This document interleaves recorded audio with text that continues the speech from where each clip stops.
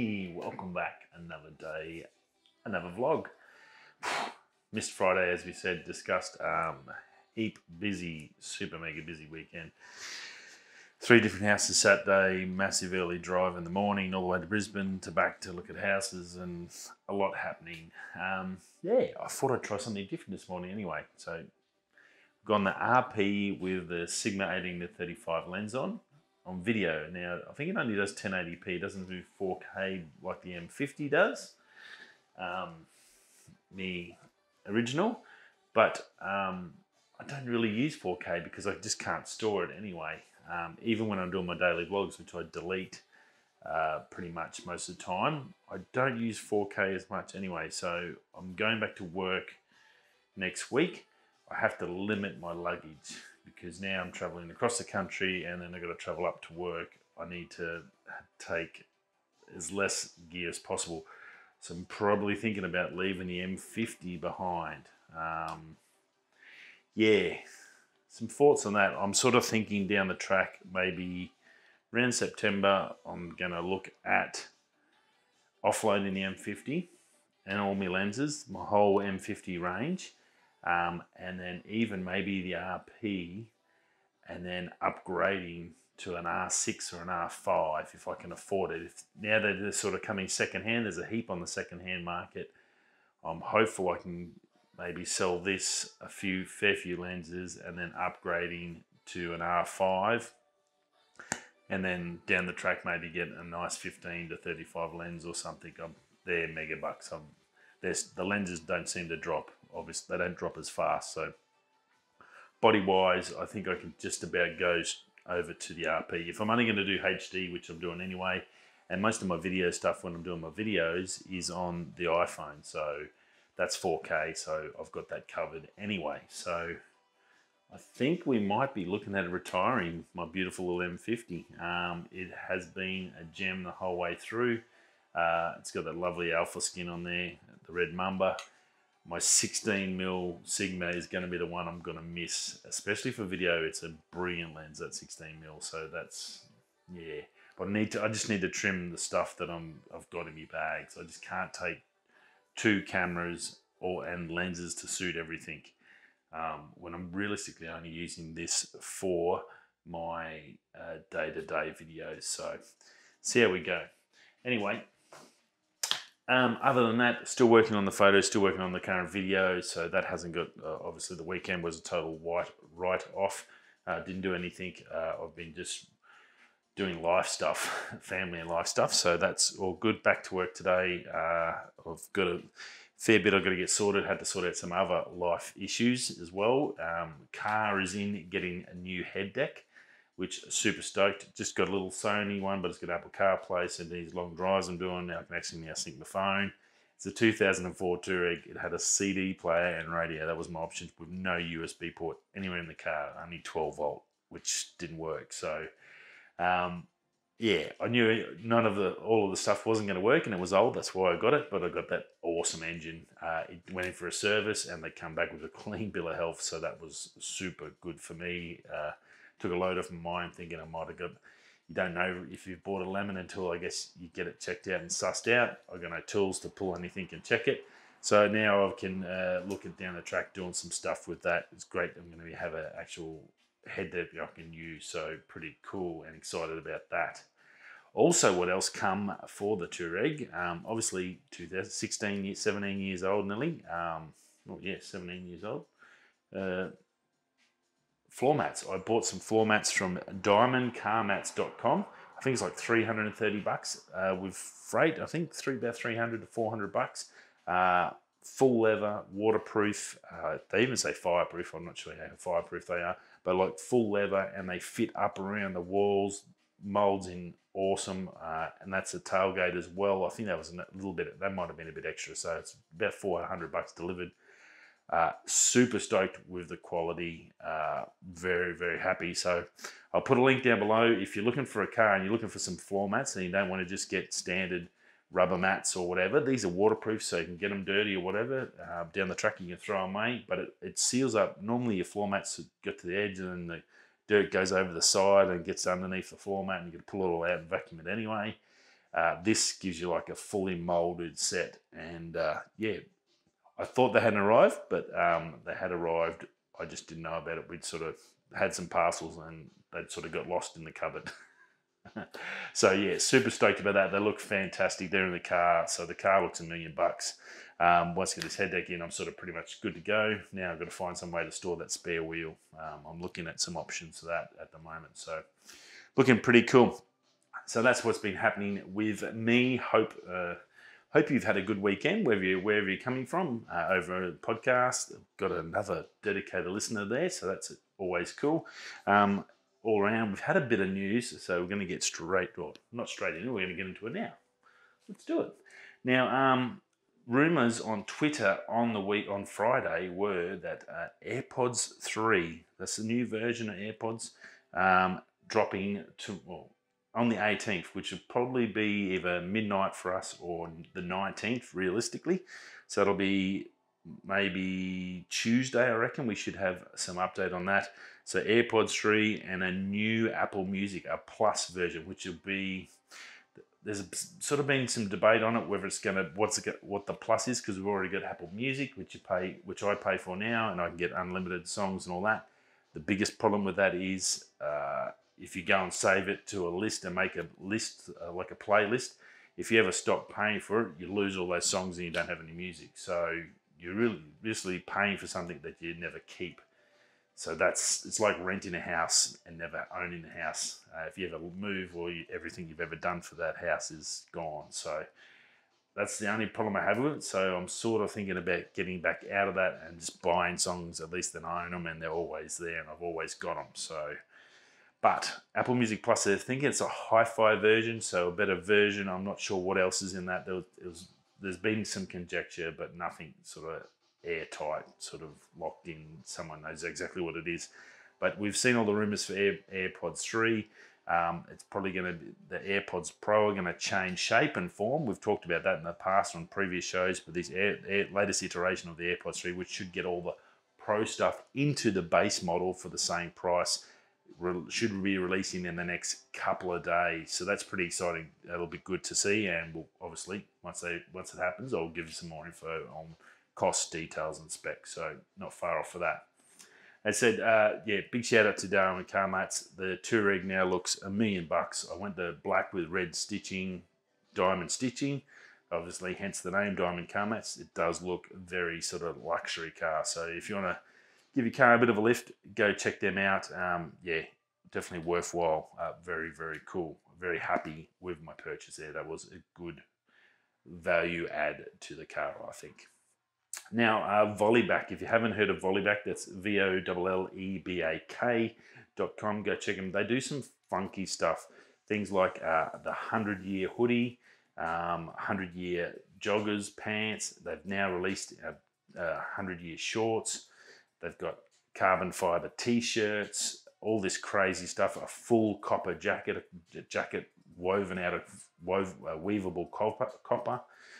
They do some funky stuff. Now, the premise behind a 100-year jumper, pants, and these new shorts are obviously they last 100 years. Now, these shorts that are just released, which I thought are pretty good, probably more preferable for Australia because we wear shorts 99% of the year. Even when it's in winter, I wear shorts. They are set to last 100 years. They've built in, I think it's carbon fiber and all this other stuff. Basically, they're fireproof, waterproof. The water will just run off them. They've got all nice pockets and everything.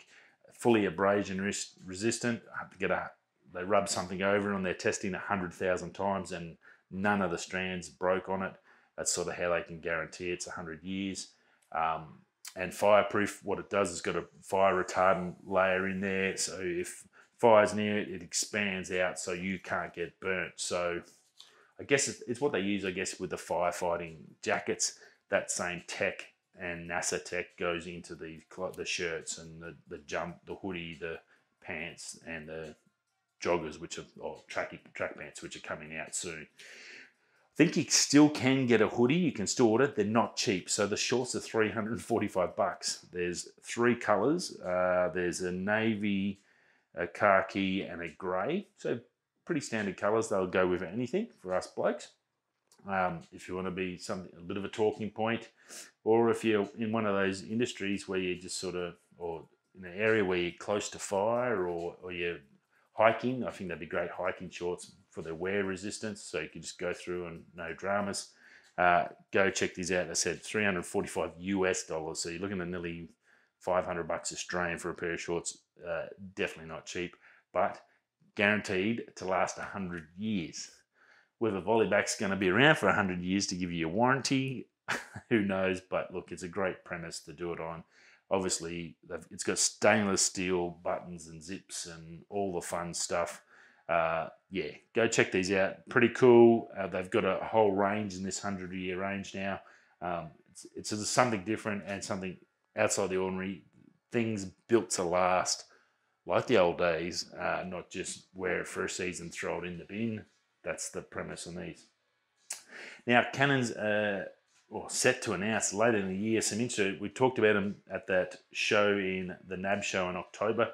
Well, Canon rumors are saying they've got Cine lenses for the RF range to come out, as well as the C300S and the 500S. The focal lengths for those Cine lenses for use budding filmologists, 14mm 1.5 and 18mm 1.5, 24mm 1.3, 35mm 1.3, 50mm 1.3, 85 1.3, 100 1.5, and 135 mils 1.5. Look, they're going to be fantastic lenses. They're cinema, so they're not going to be cheap. Oh my goodness, it'd be probably 20, 30 grand for a set, but to fit natively to RF mount, that's going to be pretty cool for you guys doing video, full-time video. Check them out. That should be released in October. There's going to be a ton of stuff released later in the year for Canon. It's going to be a monster year. They're planning on really just dumping a heap of brand new stuff on everyone in that second half, and I think they really want to put the heat back on Sony, and I think it's good. Now, the interesting tidbit in this discussion about those lenses, what Canon is always also saying, 2 compact zooms and 2 larger zooms at the same time. Some compact zooms, some wide angles, say like a 15 to 35 RF, but a cheaper version, something like my 24 to 105 that I use with the RP. That would be pretty cool. And even some larger zooms that are more affordable, not those L series $3,000, $4,000 beasts that look literally us beginners and entry guys can't afford to get in. So that would be pretty cool. On top of that, even more crazy stuff. Patent was found for a 1200 mirror lens. So mirror style, so it's not like your normal lens. So you've probably seen them. They're the big round suckers with like a plate in the middle, so it sort of bounces forward and back. So it keeps it short and compact instead of ridiculously long. There's a 1200mm f8 patent out there in the wind. They have done them previously. They a long time ago, Canon did I think 3 different lenses, a 500 or 2500 or something like that. So there was a few done before. They're now worth a mint. I'm saying like $50,000 a piece, sort of crazy stuff. So there's a rumor of this 1200 coming. There's a patent there for it. Again, that might be something that may come in that October. We do know Canon is going to release a shit ton of new glass this year and some bodies to suit. So crazy stuff getting around the Canon world. There's a lot of talk and conjecture about what's coming. It's probably going to be second half before we actually get to see what they announce. They tend to be very Apple-ish in the way that they announce it, whereas Sony just goes, here it is, and you can buy it tomorrow. We don't get that with Canon. They dribs and drabs us. They like that constant talk. So anyway, we'll see what happens. But some good fun stuff. I'm excited about a compact zoom that's affordable for entry-level mount users. That would be super for me. Something I can have to go, say, a 15 to 35 or even a 15 to 24 or something, 12 to 24, that would then complement my 24 to 105. That would be perfect. And then say maybe then a 105 to 300 would be better to have that sort of budget trinity of lenses. That would be cool. So fingers crossed they are going to bring us some budget stuff this year with all the premium stuff they've already announced. Now also Vanderhall, if you haven't heard of them, they make a little 3-wheeled car. It's basically motorcycle class, little beast. Looks pretty darn cool. They are getting into electric like everyone else in the world. It's all going electric. 2022, they're going to be releasing the Navarro. You would have seen it on the thumbnail. Looks like a dune buggy. Well, it's a fully electric dune buggy, and it's pretty darn good. No prices as yet that I can see, but I got a few specs. 300 horsepower, 500 foot-pound of torque, so plenty of grunt. 200 miles or 320 k's of range. So for something you can't drive it on the road, or I'm pretty sure that, but you can drive it on the beaches and around your property or hunting or anything like that. Electric, really good if you are hunting, nice and silent. You can creep up on whatever you're hunting or doing if that's your thing. So pretty cool. 4 individual motors, 35-inch tyres on 18-inch wheels, carbon fibre brakes and ABS. They're wet style brake. Full climate control, so it's got aircon and everything. A lid on it. You can remove the lid if you want and have it open. If you're hunting, you can probably sneak through and shoot or bow and arrow or whatever you're doing. So it does have a lot of uses, potential uses, this sucker. VIDAR, something like LiDAR, so you're going to have some things to see around your video, maybe see your cameras and so see your surroundings to get through 4-wheel drive tracks. 20-inch suspension travel, so that's pretty cool. It's very dune buggy, so it's definitely going to be good for off-road. Regen brakes, 4-wheel steering, 4-seater, so that's 4 adults, 300-volt architecture, and what I thought was also interesting, motor, inverter, the gearbox, and the gear train, all in one piece. So it's basically you pull the motor and everything out, replace it with a new one, and you basically get the whole system. Then it's just wires down to your individual motors. So this really compact, easy to repair design, or one piece, pull that out, put on a bench, repair everything at a service. Now they're saying the zero maintenance for 10 years. Electric battery does sound about right. I'd say a lot of that's going to be replacing your battery pack. So pretty cool. Now with that 300 volts, you can charge it to 80%, DC charge at 80% in 1 hour. It's got a 60 kilowatt energy storage, and it's got NMC pouch cell, so a different type of battery as well, so a little bit different. And it's got an onboard 6 kilowatt charger just for charging normally. So if you do a DC charge, it's obviously the best. 1 hour, 80%. That's going to get you another 100 odd miles of range. That's pretty darn cool. Should be fun. Speaking of electric, we've got some more on electric. The Tesla S Plaid, over watching later clips. On the Jay Leno show, they must be doing a show on it. Some photos were caught by one of the electric crowd. Apparently it's